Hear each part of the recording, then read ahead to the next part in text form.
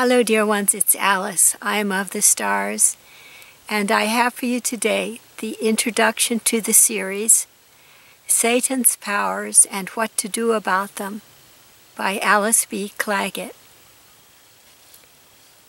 This series offers some perspectives on the invisible beings on earth, the good beings and the bad beings, on Satan's hold on earth, his mission, and his satanic powers.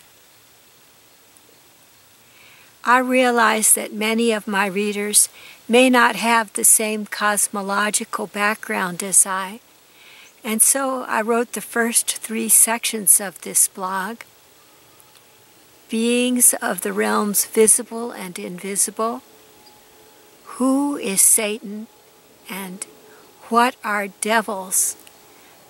So those readers will know where I am coming from. The sections in this series are almost entirely according to my own clear understanding, with this exception: the section Qualities of Satan, Demons and Devils According to the Bible contains a list of Satan's qualities found in the Bible. The last 2 sections, How to Recognize a Person Who Practices Satanism, and How to Recognize a Person Who is Possessed by a Negative Astral Being by the qualities of that being mirrored in the person, are among the sections that are my own work entirely.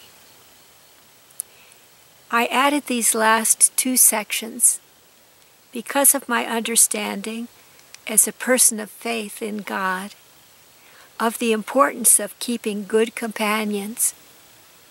How, I pondered, can I keep to good companions if I cannot tell at a glance who might be the opposite of that? And so I wrote the 2 concluding sections.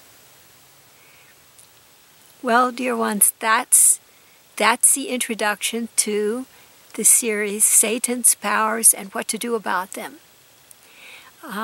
You can see the whole series online at my blog, Awakening with Planet Earth, https://awakeningwithplanetearth.com.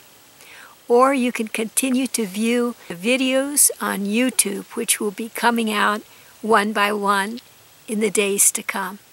God bless you all, and keep you safe, and be with you through all your days.